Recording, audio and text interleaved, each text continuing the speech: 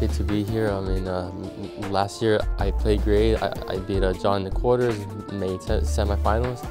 So I'm happy to be back. I've always liked playing on the clay, and I feel like this is a good preparation tournament before going to Europe.